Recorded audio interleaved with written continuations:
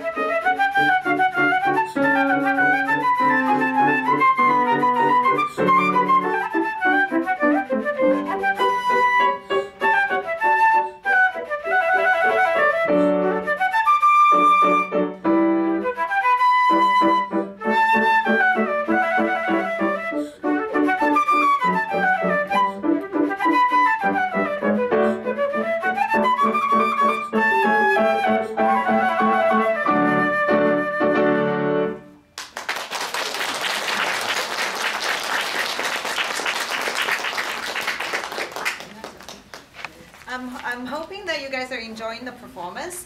The next performer is actually not on the program, and we just learned the song about an hour ago, but he's very excited to play. So let's welcome our next performer. Just give me 1 second. I want to mark the piano just a little bit, because that's how we practice.